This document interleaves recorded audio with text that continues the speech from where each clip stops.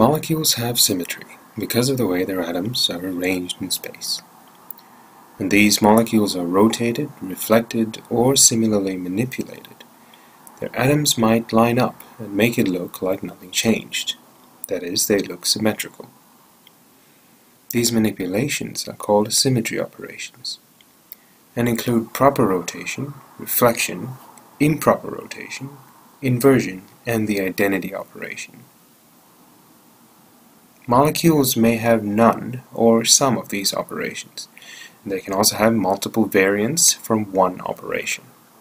Knowing which symmetry operations belong to the molecule helps us to group together molecules that possess the same operations, or the same symmetry, in other words. And these groups are called point groups, but we'll have to look at that in a different video.